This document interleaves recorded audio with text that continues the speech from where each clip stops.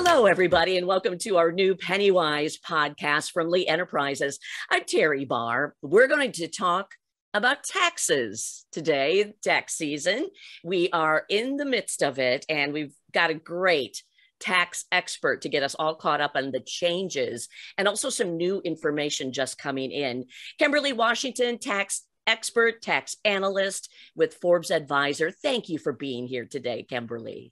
Thank you, Teri. Thanks for always inviting me back. I really do appreciate being on your show. Oh, and we appreciate you, especially with the information you're bringing in today. There's a new survey, and it's got some interesting numbers when you look sort of what people are talking about today compared to even a year ago. What did you find in this new survey, Kemberley? Right. Some very interesting things. The first thing is that 50% of people are actually expecting that this year they're going to get a lower tax refund. And another very interesting point is that 42%, while they are expecting that they will get a refund, this number is actually a lot lower than the previous tax filing year, was 77% of individuals expected a refund. And we believe it has a lot to do with some of the confusion around maybe the child tax credit, just all of the different challenges that this tax season brings. And so that's why you see more and more people kind of going into this tax season. They're thinking, okay, I'm not going to get as much as I expected before. I may not get anything at all. So it's going to be very interesting this tax season as we move forward with it. Yeah, no kidding. You mentioned some of those topics too. And it seems like there are some big changes for this year. There's three of them and a couple you alluded to. So what are you finding that taxpayers need to sort of keep an eye on as they get together all the information for this year's taxes? Right. So child tax credit, and child tax credit. Oh, wow. Right?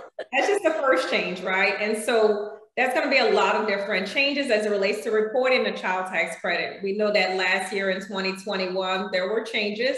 Many people opted in to receive the monthly child tax payments, but those payments are going to impact your tax return this year. Keep in mind the tax credit is valued at up to $3,600. And of course, that's only if you have a child under the age of 6. The amount is up to $3,000 if you have a child ages 6 to 17. But what individuals are going to see is that if you did receive monthly payments, you're going to receive a letter from the IRS, and you may have received that letter already. And let me just back up and say this. If you did receive that letter, be careful, because now the IRS is saying that information may be wrong in the letter. So that throws us other set of challenges with that. Yeah. But you can head over to the IRS.gov, find out the information, how much you actually received for the child tax credit, because you're going to need that information to file your tax return this year. But typically as it works is that if you did receive payments last year, you may be entitled to an additional 50% this year when you file. And so that's the biggest thing. I'm saying generally, of course, there's some different rules and some exceptions, but typically you'll be able or entitled to additional child tax credit. But again, you may have to qualify, of course, for those credits. So that's going to be a big change. You definitely want to rely on your letter, but also make certain it's correct. Go to irs.gov, look in your online account and make certain that you have all the correct information when it comes to child tax credit, so that you can correctly claim it and get the refund you deserve if you are entitled to one. Wow. Okay. That's really important. Yeah. Thank you for sharing that website as an additional resource. That's really smart. Thank you for that. What about, so many of us receive that recovery rebate kind of tax credit. What do we do about that? Right. So this is if you're someone that say, okay, well, what is the recovery rebate tax credit? So this is just simply that, number one, if you receive your stimulus payment, now when you file your tax return, it's referred to as a recovery rebate tax credit. But keep in mind, if you did receive the full $1,400 last year, then that was actually the third round of stimulus payments, you don't really need to do much. You know, you're not asking for more money because you already received it. But if you're someone who received maybe a partial amount or didn't receive it at all, you can use what's called a recovery rebate tax credit. You can enter your information. You're also going to receive a letter from the IRS that indicate, okay, how much did you actually receive? You're going to use that information to determine whether or not you're entitled to some more money. And if you are, you'll claim this credit using the worksheet, and you make certain that you have it. And of course, that can actually boost your tax refund at tax time. So you do want to make sure you take note of it And this is even the case if you're someone who's not required to file. You may still want to, of course, file that tax return because you may be entitled to this additional money. Oh, that's good to hear. Okay. Yeah. So there could be some benefits in some of this. Yeah, definitely some benefits. Yes. Okay. And another one that I am especially interested in comes to itemizing, not itemizing when you give to charity, donate.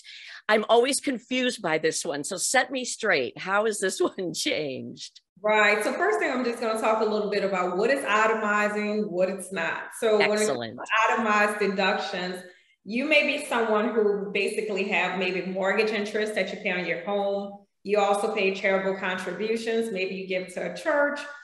You could be someone that pay, of course, state taxes and real estate taxes. Well, you have a ton of deductions. And so if those deductions, all of those, and you tally them up, and then more than what's called the standard deduction, this is a basic amount that the IRS will give you, then you will use itemized deductions. Now with the recent, and I'm saying recent, but it's been about 3 years, of course, but the latest tax law, major tax changes, many people, they don't itemize anymore because the standard deduction at that time, about 2017, 2018, it actually doubled.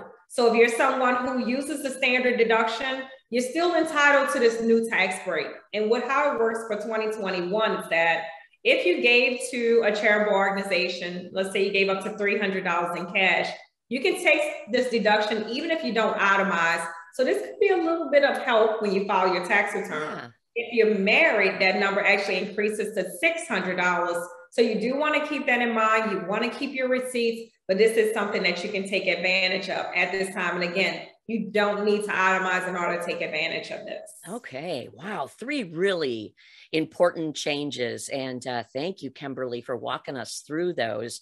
What would you say is the bottom line? What do we need to be thinking about right now?